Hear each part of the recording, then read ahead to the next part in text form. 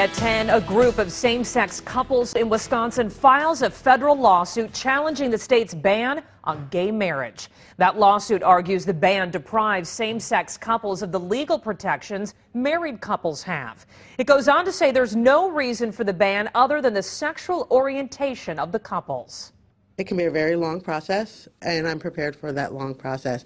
If the change doesn't happen in my lifetime, I'm hoping that the change is there for my children, my grandchildren. The suit also challenges the part of the law that makes it a crime for Wisconsin couples to get married in other states if the marriage wouldn't be recognized here.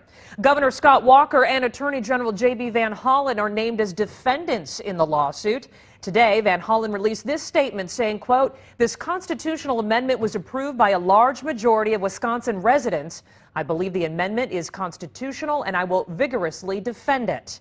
Now, gay rights advocates in the Fox Valley supporting this lawsuit. Tonight, those for and against are looking at what this lawsuit could mean for the entire state. NBC 26's Alex Hagan joins us live at 10 with both sides. Well, Stacey, the gay rights community in Northeast Wisconsin says they will fight until this law is changed, citing this lawsuit as a step forward. But Wisconsin Family Action plans to join this case, defending the gay marriage ban.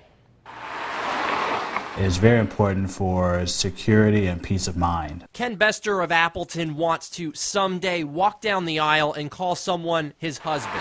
But the Badger State one of 30 still with a ban on same-sex marriage. LGBT couples, they don't have those explicit rights. Now a federal lawsuit filed by the ACLU claims the climate is changing, with 17 states and Washington, D.C. allowing gay marriage. Bester says the courts bring a quicker decision. With the momentum we've seen in some of the other states recently, it's really the first step in changing the law in Wisconsin. The courts will look at this and view it for what it is. But Jelaine Appling of Wisconsin Family Action says this is similar to other lawsuits filed in different states. Her group will defend the gay marriage ban. The traditional natural family, if you will, comprised of a married mom and dad and children, is the best economic engine this nation has. For both sides, an ongoing debate now could be decided on sooner rather than later. Now, if the lawsuit fails, Wisconsin's 2006 state ban on gay marriage could be repealed in the spring of 2015.